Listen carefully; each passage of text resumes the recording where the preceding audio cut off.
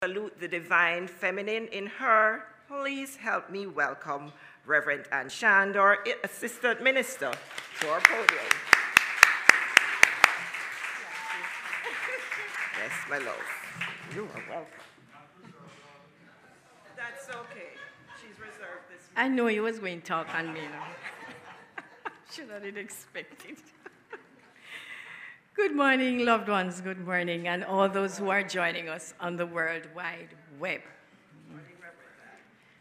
In fact, I have it practitioners of truth and also those who hunger and thirst for right useness of the mind. And we now have a new spiritual leader. His name is Dr. Edward Villewine. And he sent through a message to all our churches this morning, and I read. This is the epigraph that was taken from Sunan al-Termidale, Florence Covell Shin, and Ernest Holmes. So we start first off. A person said, "O messenger of Allah, should I tie my camel and trust in Allah? Or should I leave her untied and trust in Allah?" The message of Allah, peace and blessings be upon him, said, "Tie her and trust in Allah." Scovell Shin says, "I now exercise my fearless faith in 3 ways: by thinking, speaking, and acting. I am unmoved by appearances, therefore appearances move." And Dr. Holmes, health starts with the knowledge backed by conviction and belief that there's one life. That life is perfect, and that life is our life right now. In it is a complete and whole pattern of perfection. We accept without reservation that it is the spiritual reality of our being. It is the only source, the only cause of every perfect action and function in our body. It alone heals and makes whole. Regardless of what the conditions may be, it knows what to do, how to do it, and when to do it, end of quote. When gathering information about the coronavirus named COVID-19, it is essential to use reliable sources and to be on the alert for incomplete or sensational news. In some countries, the number of reported cases appears to be on the rise and deaths have occurred. However, there continues to be reason to believe that we can respond proactively and affirmatively by first paying attention to the power of our consciousness, and second, by taking actions recommended by health officials, which it turns out are also effective against other flu strains and infections. As important as it is to be well informed and in touch with reliable external sources of information, it is equally important to turn attention inward to the source of our being and let that inner connection guide us through whatever fear or concern is clamoring for our attention. At the heart of our teaching, the science of mind is the concept of oneness. This oneness outpictures as our wholeness and interconnectedness. With this in mind, there is no source of information outside us that may influence us without our agreement. Everything in the world can then be seen as arising from our shared reality, not as something to be conquered, but to be transcended and transformed through our understanding and love. While we tend to our responsibilities in the world by washing our hands and tying up our camels, surely we must also mindfully strengthen our awareness of oneness and trust it to inspire in us the appropriate actions that match our spiritual wholeness. We may well need to keep abreast of national, regional, and local developments concerning COVID-19. And equally important, we can take this opportunity to confidently embrace our teaching of oneness, acknowledging that the fear of the virus is part of our shared experience. We are called to respond with both compassion and spiritual conviction, and to move toward together with deep recognition of oneness and wholeness. Blessings to all. Reverend Edward Villoine, Spiritual Leader, Centers for Spiritual Living. He also sent some spiritual suggestions and in the resource part of the letter to say we are to request affirmative prayer, build our spiritual mind treatment online, listen to our recorded spiritual mind treatment, yes, 978-1167, World Ministry of Prayer. And he says the practical suggestions that the World Health Organization include washing hands and the rest of it, temporary, suspension of hugging and holding hands, all that is in the letter. But he wants us to remember oneness and wholeness. Right, so I've taken care of business. On this day, designated as International Women's Day, we celebrate the women who have influenced our lives as also the divine feminine within us. That which gave birth to, nurtures, incubates, and in the words shared by Emma Curtis Hopkins, for thy thoughts sent me forth, thy mind thinketh my life, thy hands fashioned me. So on this day, yes, we celebrate with our women the strength and resilience that is innate in them as well as all humankind, and the principle behind the divine feminine, the aspects and attributes of our creative nature, that part of us that creates the world of affairs. We celebrate that today. And it is evidenced in our behavior patterns as empathy, compassion, tolerance, collaboration, and listening. So this is what we celebrate, all those ladies in purple, including myself. We are also celebrating Mary Sequel of Jamaican birth today. I think it's 100 years. A nurse who played her part in the world by bringing her skill, compassion, and empathy in the nursing of soldiers in one of our past wars. In particular, also this day, tomorrow actually starts March 9th, sunset to sunset Tuesday, when the Jewish nation celebrates Purim, spelled P-U-R-I-M, but it's pronounced Purim. A religious festival where they exchange gifts of food and drink and read the scroll of Esther as they remember their deliverance from death during the reign of Ahasuerus, king of Persia. So my thoughts this morning are titled, Celebrating the Esther in Us. Here's the background of the story taken from the book of Esther, which is found between Nehemiah and Job in the Bible. Strange enough, in days gone by, there was a question of whether this book should have been included in the Judeo-Christian Bible, as the word God is not mentioned anywhere in any of the chapters. However, the book was clearly about the providence of God and his care for his people. The story of Esther and Mordecai is one of the celebrated successes of the strength of the Jewish people. I use this story to remind us that at the level of the metaphysical interpretation, we have something in common with Queen Esther, especially now. If there was ever a time now, as a moment to remember who we are in the face of the seeming challenges of our time, we can remember that indeed there is the Esther within each one of us. Synchronicity has also played a large part in my sharing because the CSL listserv that connects all ministers actually focused on the story of Esther, as they also focus on the truth of who we are. Our theme on last Ash Wednesday was fasting and feasting for the Lenten season. And today we are celebrating the divine feminine, as also the Jewish festival of Purim. So I start my summary of the story of Esther with a quote from Howard Thurman, American philosopher, from his essay, Every Man Must Decide. The quote begins, "The ability to know what is the right thing to do in a given circumstance is a sheer gift of God. The element of gift is inherent in the process of decision. Perhaps gift is the wrong word, but it is a quality of genius or immediate inspiration.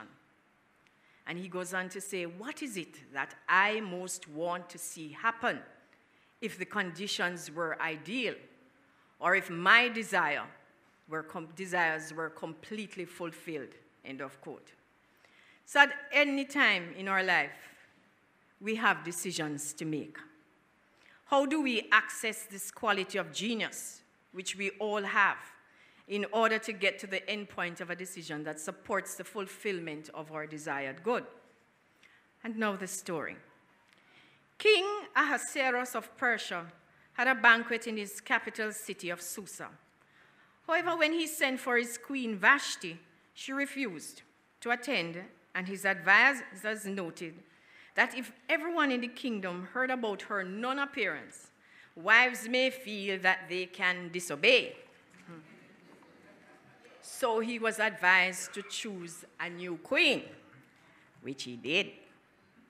So all the beautiful girls were sent to the palace, and among them was Esther, the adopted daughter of Mordecai, a Jew.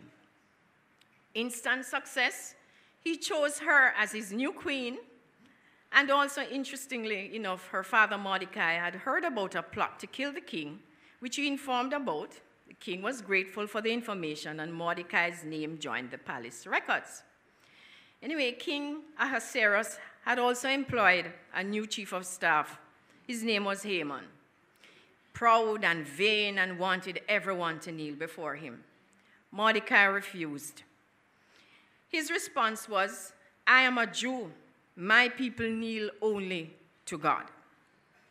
As a result, Haman made up his mind to kill Mordecai and the Jewish people. He went to the king and advised him that there was a nation in his kingdom that refused to obey the laws of the land and should be destroyed. The king used his royal seal to seal the order, which was sent out to all governors in the land to destroy all Jews on a particular day, the 13th day of the 12th month of Adar in the Hebrew calendar, which is celebrated, strange enough, in March, designated as a month for the beginning of spring. Hence, the 9th to the 10th, the celebration of Purim. Anyway, no one knew that Queen Esther was Jewish. All Jews went into mourning, and Mordecai sent his message to Queen Esther to go to the king to plead for the lives of the Jewish people. Her first response was she cannot go because the king had not sent for her. The law was you cannot go to the king unless you are sent for. If this is done, going without the king's explicit request meant certain death. Mordecai's response to her was, you cannot think of yourself now. The lives of the Jewish people hang in the balance, including your father's household.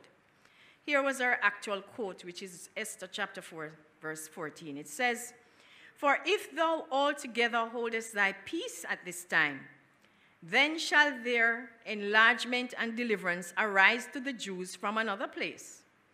But thou and thy father's house shall be destroyed.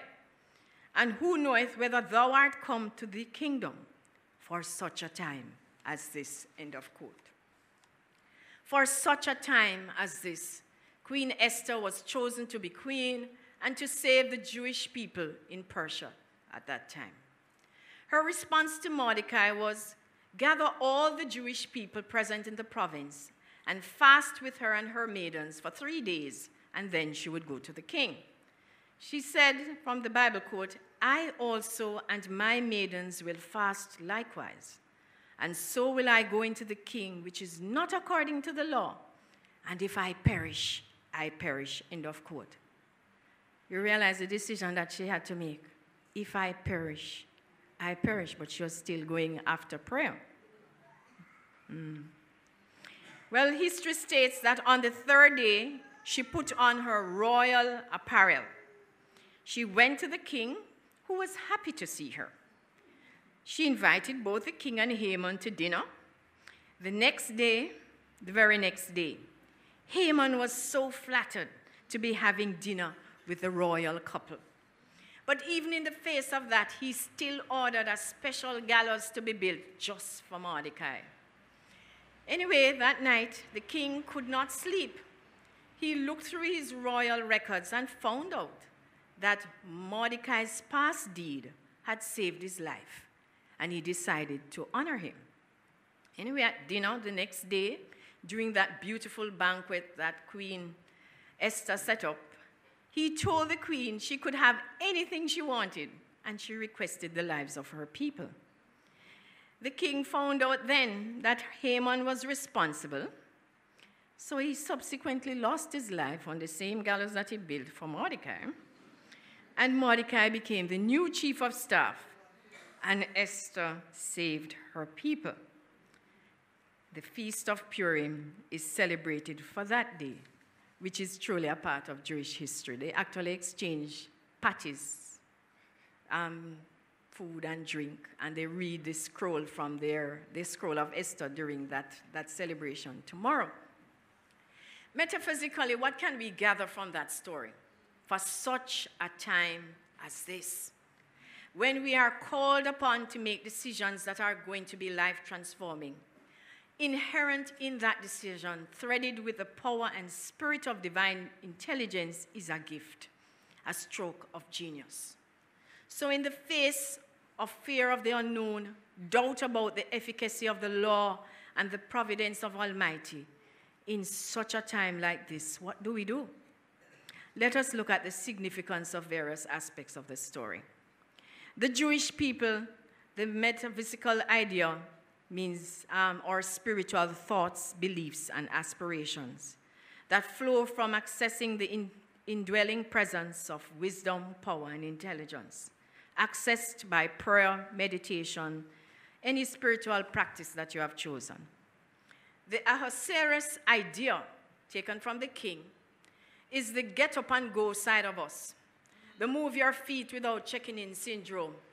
That does not check in at all with the spiritual side when you have a decision to make. Yes, we will get to the place of complete oneness, but we have to do the necessary work first to get there. So until we are called to say, think, or act moment by moment by checking in with this question: what is Spirit's highest idea in this moment for my desired good? What is Spirit's highest idea? Instead of letting the external bombard us with fake news, self-professed naysayers, and even the very condition which we are uncomfortable with, we let guide our thoughts and ideas. Old paradigms that may state, I am accustomed this way, my way or the highway, thinking, you know, that side of us, that in the face of everything, me. And it is easy, you know, to stick to that route rather than be guided into new insights that move us into limitless living. You're used to it. You're accustomed to it. The Haman-type thinking works with this get-up-and-go syndrome.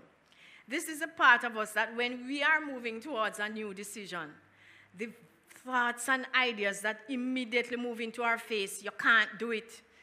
This stock market, this, you're too old, this, you know, that phase, that's not you.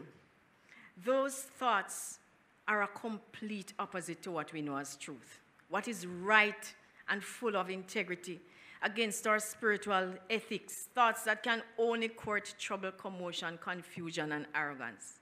The digging deep, not moving ideas. Need I go on? The Mordecai idea stands for the spiritual power within every soul that constantly moves towards our redemption in the face of the opposites. That little gut feeling that says, you know better than that. Stick to truth.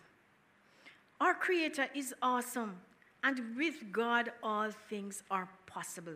We can do it. This Mordecai idea is always victorious on the side of truth. You know, Sissy said to Haman, I am not bowing. In my religion, the only person we bow to is God, not you. Always victorious in the side of truth, not to outside thinking. We are resolute in turning away from error to establish and stay established in the truth of our principles, one with God and all. We dwell in the Father's kingdom of good. And the Esther idea stands for the dissolving power of spiritual love. That happiness and good fortune, that star quality that is within us. Yes, every one of us have that stroke of genius that lies within us, barring none. And also this Esther idea is an antidote to the dictatorial will of error and relentless negation. Esther requested that the Jewish people fast for 3 days.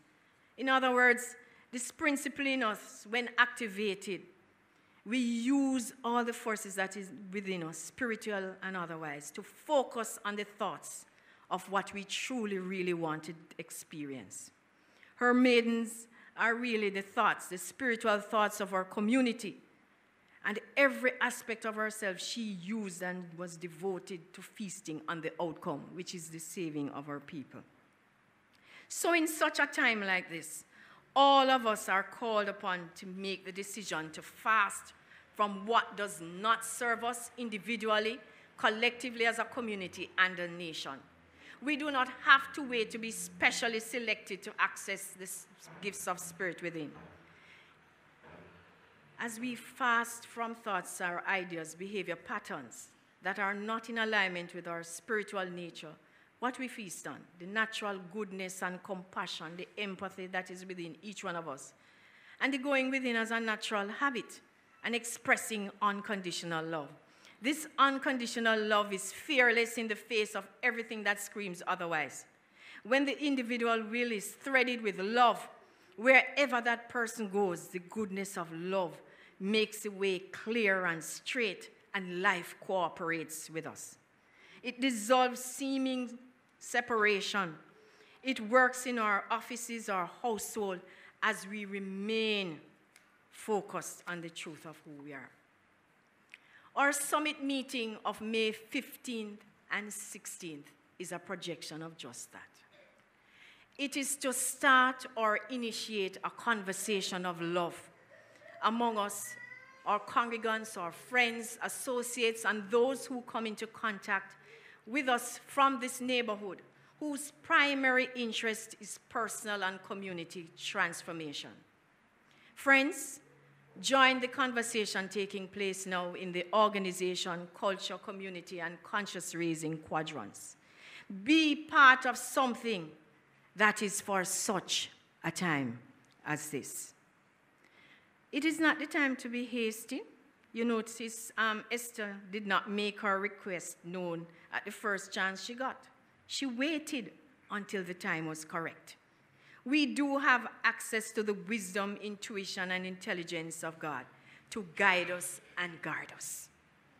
The significance of the festival, Purim, is just what we are hoping to build in our community, to hold the high watch for a country that works for everyone. Yes, we're faced with the inconsistencies, and there is fear, the what-ifs and the scenarios that we build up like condominiums of doubt and fear, spreading through social media what is not in alignment with good governance and love. But we are all on WhatsApp in some way, shape, or form. So we can send through something positive and life-enhancing. Let us exchange gifts of joy, peace, and harmony as we remember the Esther principle, which is within us to remain steadfast and sure in the face of race beliefs that preach death and mayhem. Let us move away from all that and feast on what is good, beautiful, and true. Whatsoever things are of good report, let us celebrate the life of God in us, as us, and take a hold of that spiritual practice of speaking and acting and thinking from unconditional love. Robert Schuller shared a story that I took from some book I read. It's from the state of Iowa. He said, this farmer went to pick up his son at college, and they were all at home. And while they were there, a hailstorm started, and the family moved as a unit to cover the farmer's prized roses. I can understand that. Anyway, after they did what they had to do, they went to supper, and while they were there, a raging tornado developed.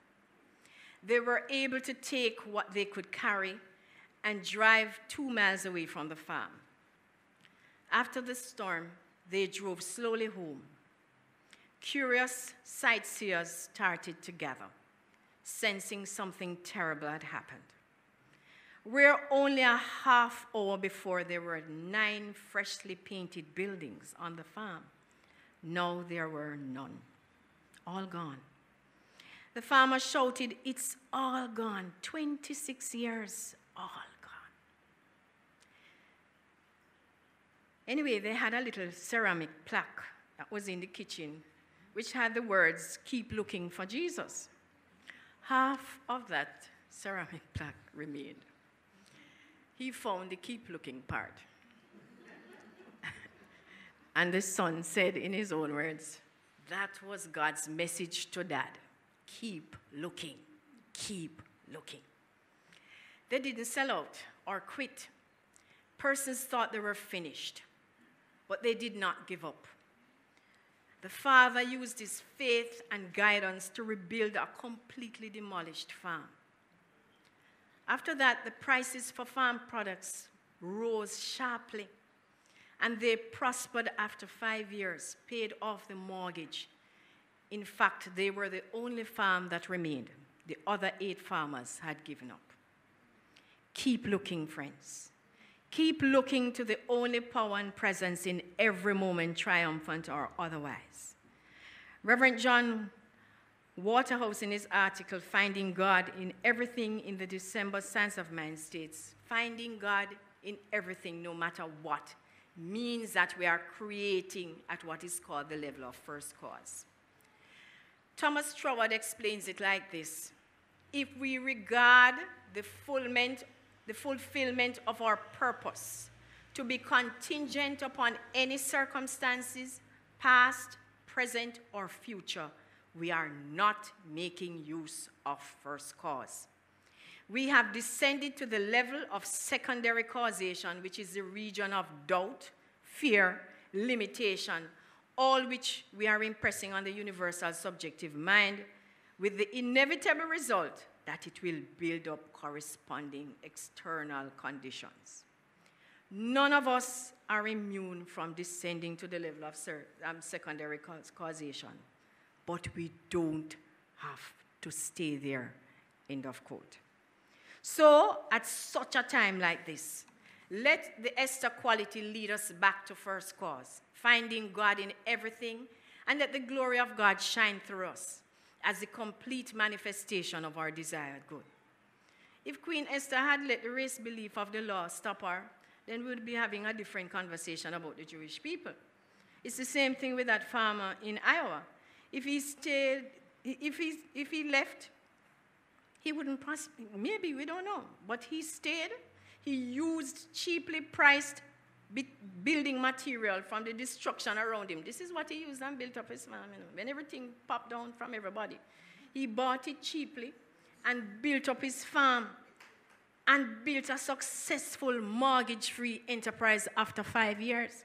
Time everybody run well if it stay. The roses, well, I didn't ask. But I suppose, I hope there is something that was left. Anyway, he found his answers within him and around him, and he was successful. So this morning, friends, let us move away from Haman and all the other things, and just let us seek our guidance from within. That one power, that one presence, that one intelligence that unites us all. And I repeat from Eugene Holden, and you can share it with me: I am the love of God in all situations. I am the love of God in all situations. I am the healing presence of the one. I am the healing presence of the one. I am love. I am love. Namaste.